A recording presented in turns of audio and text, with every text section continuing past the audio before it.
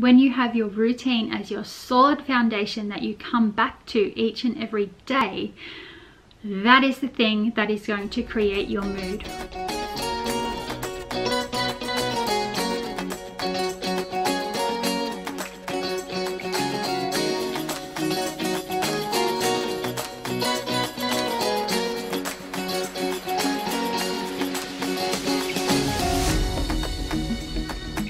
Stick with me, this is actually really interesting, and I've recently become really passionate about the topic of routine. So let me get into it.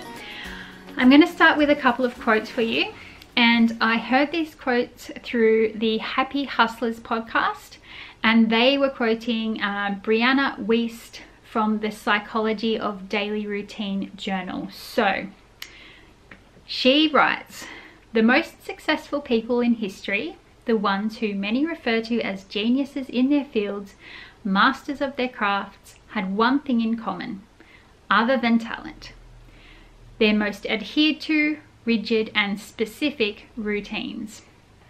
I'm going to read another quote, which goes like this: "As your body self-regulates, routine becomes the pathway to flow. Flow is essentially what happens when we become so completely engaged in what we're doing. All ideas or worries dissolve, and we're just completely present in the task. The more you train your body to respond to different cues, you naturally fall into flow with a lot more ease, just out of habit." I started getting into this routine thing of my own accord a few months ago when some things in my life were just a bit crazy. And then coincidentally, I came across this podcast, which led me to looking into it and delving in even more deeply to tweaking my routine. I'm just going to move this camera over here because the light's a bit funny. Okay, that's a bit better. This is Jace and Jed's little box cubby, don't mind. So I'm just going to talk to you about my experience with how I've introduced routine into my life and what a huge difference it's made. This is going to be relevant to you, especially relevant to you if you're like me, a mother. I'm a stay-at-home work-from-home mum. So what that means is that I have 1,000 different hats on all the time in both business and as a wife and mother. But this can be used by absolutely anyone because we're all busy. So let me just start with how I started incorporating routine a few months ago without researching this at all and how it helped me. It was just to do with the very boring subject of housework. So where it started, I was reflecting that before we had children, I used to just do housework one day a week, smash it, and then it'd be done. But I was finding that now with 2 children and different schedules, different sleep routines, and just being busy with them and with my work that I was doing while they were napping or, you know, in the evenings or mornings, I found that the housework thing just wasn't really happening. It was like a really big burden. Like you'd get to the weekend and go, oh, probably should clean a bathroom and I need to wash this, but oh, I need to wash that as well. Like it was just this big annoyingness in my life. So what I did, I simply made a schedule that looks like this, that hangs in my kitchen with the days of the week. It says chores and then nighttime. Below that is actually just something which says activities for the kids, and below that is the type of meal that I would organize for particular days of week to line up with different things, like how busy we are during that day and whether or not I needed leftovers for daycare and that type of thing. So what I did was allocated different days of the week to different chores. And what that did was meant that I didn't have to think about it anymore. I didn't have to wake up and go, oh, I should really do that. I just wake up and I know what I have to do that day. And I know that you know, in the evening, I sort out the clothes 2 nights a week so that they're ready to wash in the morning. And it just happens, and everybody knows what's happening, and it's just easy. It creates that flow. And I'll read you another quote actually. I'm not sure where it is in my little paper, but I do have it on my phone. It says, when we make decisions, it uses brain power. When we have a routine in place, we don't use as much brain power in decision making. We have more time to focus on the actual work. I find this is more effective when it comes to, you know, actual work, not chores. But the effect is the same. I don't spend useless brain power wondering about chores. So, housework aside, that routine is working fantastically for us. Fast forward a couple of months, I listened to this podcast, and it was talking more about routine and about flow, and how when you, just as I've just said, when you don't have to think about what task you're doing, it allows you to get more immersed in the work itself. So you're using your creative power on the actual work rather than on deciding what to do. Now, before I changed up my whole routine recently, the way that I worked is, in my diary, I would have a list of tasks that I'd need to do. And I'd sit down in my very limited pocket windows of time that I have to do things like that. And I'd inevitably just pick the simplest things off there so that I could cross a few things off. It'd be like book an appointment for someone, or check my email, or pay this thing, or buy this present for someone. And I was never getting into the deep tasks that I need to do as someone who owns 2 small businesses that I desperately need to do marketing for, to move my businesses forward. I just wasn't getting into those tasks. Add to that, I also have a couple of other big pieces of work, you know, that are not related to my businesses, but they're just, you know, all that life admin stuff that you have to do. One of them is like sorting out photos and making photo books, and another one was typing up all these notes from this course that I've done. So yes, I was finding that I was just getting nowhere fast by not having a routine in place. So what I did was I got a big whiteboard and I made a grid with the days of the week and the pockets of time that I have available to me. And that's going to look different for everybody. It might be an hour at 5 o'clock. It might be a morning nap, a lunch nap, some time in the evening, whatever. Everyone's is different. And mine is different from day to day. It differs depending on whether my 3-year-old is in daycare or not, and it differs depending on whether my husband is working away from home or in the home and what have you. So what I did was just had a look at the pockets of time that I had available, and then I got a packet of all assorted whiteboard markers, which dreamy, and then wrote on my whiteboard all of the different tasks and allocated them. And it has just made my life so much better by just knowing at this time, what am I doing? Oh yes, I'm focusing on this task, and I'm finally getting somewhere. And it means that when I'm doing each task, I don't feel guilty that I'm not doing all the other things. Previously, when I sat down, I had so much anxiety because I was like trying to get so many things done in such a short space of time, as well as just feeling guilty for never getting to the meatier pieces of work. Now when I sit down to work, I feel relaxed, and I can like guilt-free relax into the task and focus on it, knowing that all the other jobs on my list are going to get their time as well.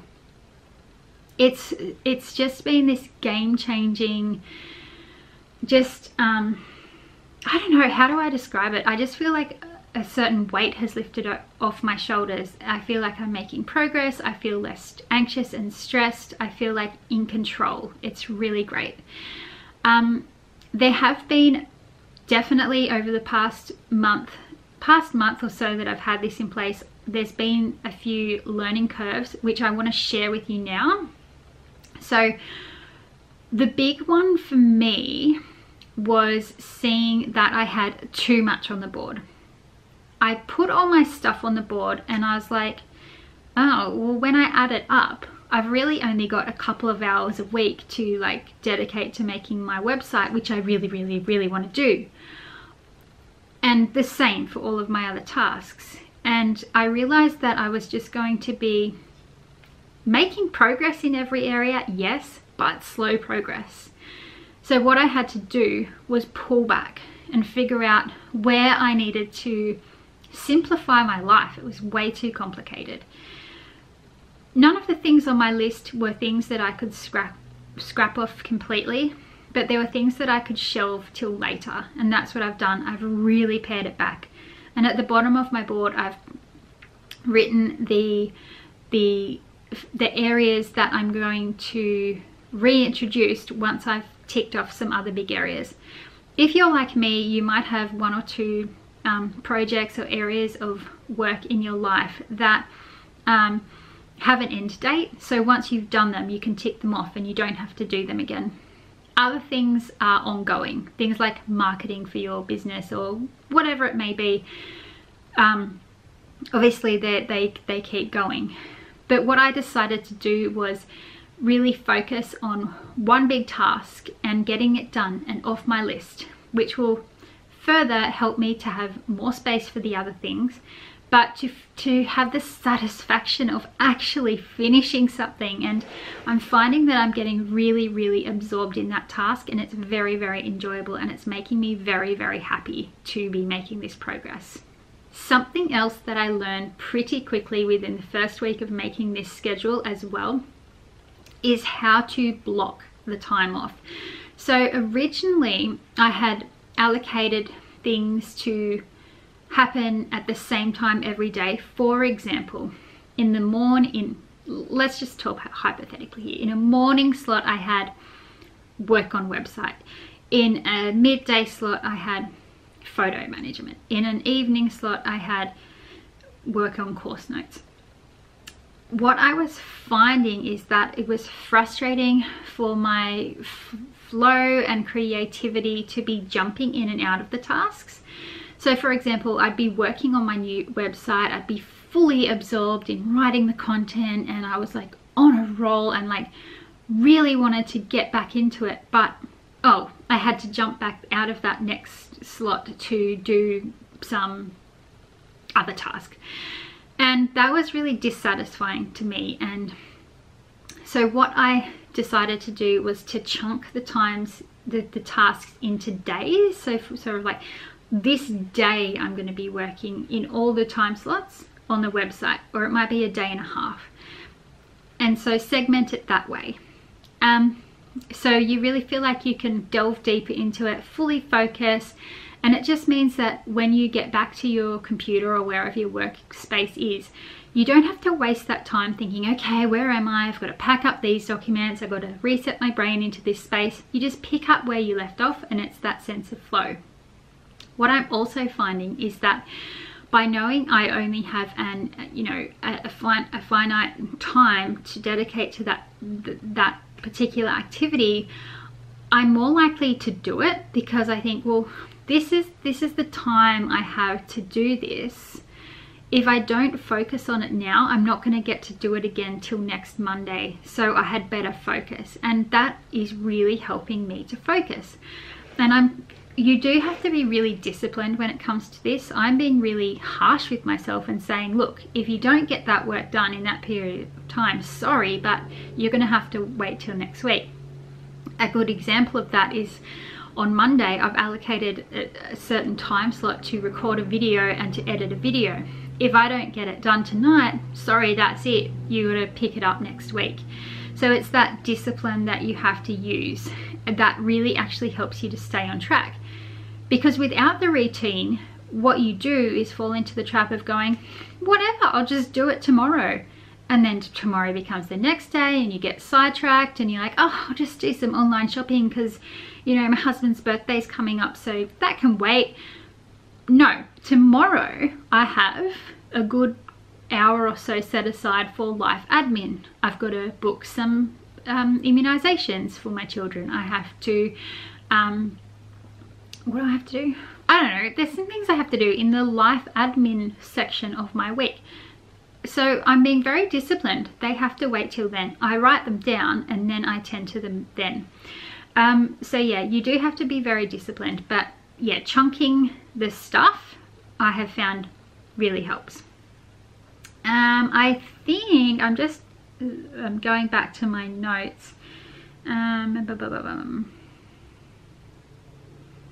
Yeah, so that's pretty much my top tips about that. I just wanted to close with reading another little quote, but I really encourage you, if you're into this or you feel like this could really work for you, to go and have a look at this article. But it says this: your habits create your mood. Your habits create your mood, and your mood is a filter through which you experience your life.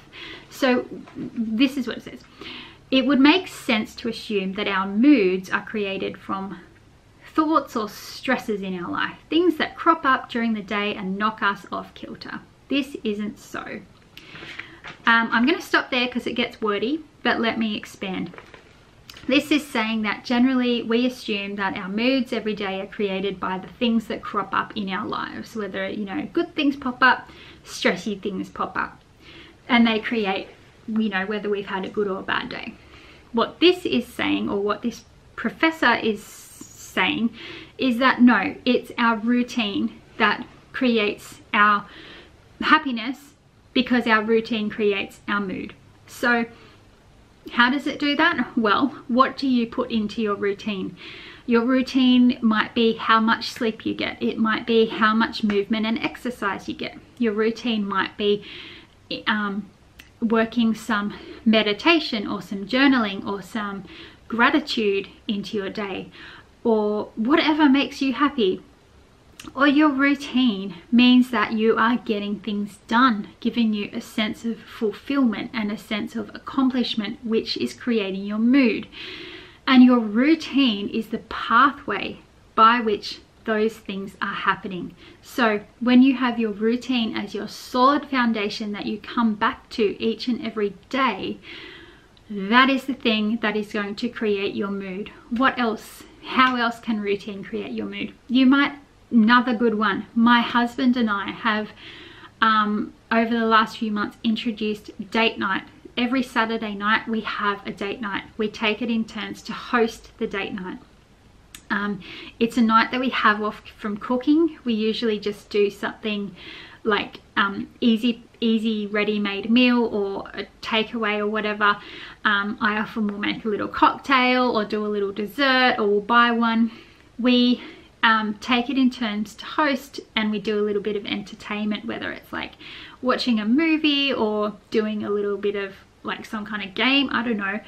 But having this routine in our life is the pathway for creating the happiness, because we've worked it into our routine. We know that we're going to have that coming up. We know that each Saturday it puts us in a good mood because we both look forward to the date night, and we both look forward to feeling treated, to being made feel special on this date night. So your habits create your mood, and your mood is a filter through which you experience your life. I'm going to end it there. I really hope that you have enjoyed having this chat with me about routine, and I hope that you feel inspired to rework some things in your life to have a routine, because honestly, I just feel so much more balanced since making these changes. So thank you so much for listening. I hope you enjoyed it, and please subscribe and stick around to see what's coming up.